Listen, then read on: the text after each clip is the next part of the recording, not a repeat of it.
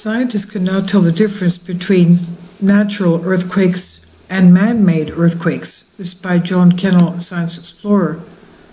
Earthquakes triggered by fracking increase in magnitude over time.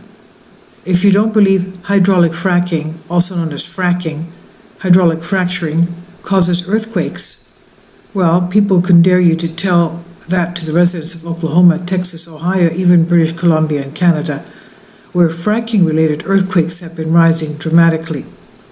Fracking is the process of injecting fluid at a high pressure into the rocks to force open existing cracks and extract more oil and gas that way. To end the debate of whether fracking does or does not cause earthquakes, researchers from Stanford University have developed a technique that can help scientists distinguish between natural and man-made earthquakes.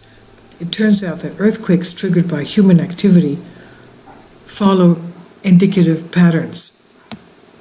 Assistant Professor of Geophysics Jenny Suckle at Stanford's School of Earth, Energy, and Environmental Sciences, as well as postdoctorate researcher David Dempsey, analyzed a sequence of earthquakes near the town of Guy, Arkansas. These were from 2010-2011. Scientists suspected that the Arkansas earthquakes were triggered by the injection of approximately 94.5 million gallons of fracking wastewater into the nearby wells, which then made its way into the basement layer during a 9-month period. The term basement refers to the rock located beneath a sedimentary rock cover that may contain oil and gas reserves. This addition of water in the basement layer adds more stress to already stressed faults until one eventually slips and releases seismic waves, resulting in an earthquake. Alarmingly, one of the study's main conclusions is that the likelihood of large magnitude man-made or induced earthquakes increases over time. A model simulation performed by Suckle and Dempsey found a linear relationship between frequency and magnitude of induced earthquakes, with magnitudes increasing the longer wastewater is pumped, of course, into the well. Quote, "It's an indication that even if the number of earthquakes you experience each month is not changing, as you go further along in time, you should expect to see larger magnitude events," end quote, said Dempsey. Now, the trend does not continue indefinitely. The study showed that the magnitude of man-made quakes begin to fall after reaching some maximum intensity, but how large is that limit? Suckle said, does it taper off at magnitude 3 or a more dangerous magnitude 6.5? That's the question.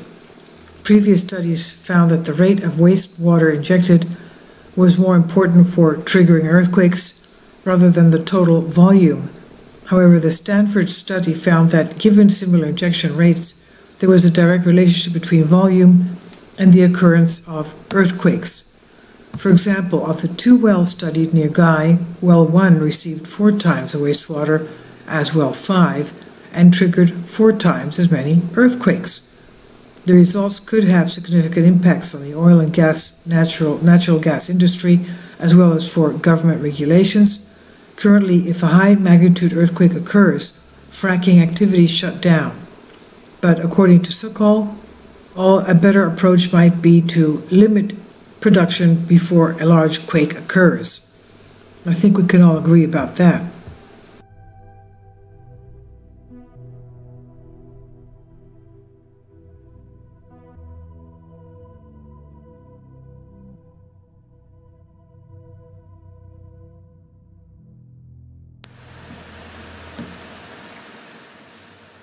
If you'd like to join me on my Patreon account, you will hear content not covered by mainstream media.